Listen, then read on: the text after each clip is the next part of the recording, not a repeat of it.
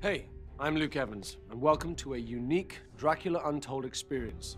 I had a great time bringing the Prince of Darkness to life, and now I can't wait to show you how it was done.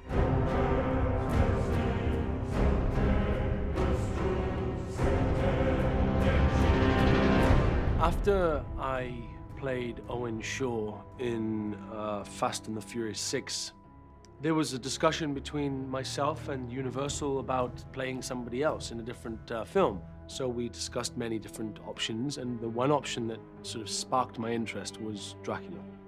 It was a great role for me, and I had a lot of fun playing that character.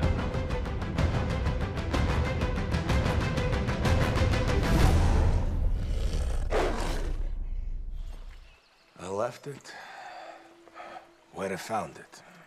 What do you think, Vlad? Bring it to me. So the scene that we're looking at right now appears very early on in the film. It's the first time you actually see young Vlad, the Prince of Wallachia. He's heard a report that they have found Turkish armor on his land. And to Vlad, that means one thing. The Turks only enter a land if they want to invade it. And so to find this helmet in the river on his land means one thing to him. It's danger, it's a threat. When he picks up the helmet, as you see, there are huge scars on the side of the helmet. This isn't just a helmet, this is a helmet that was on a Turk's head, and it was on his land, and those marks were not made by anything he would know.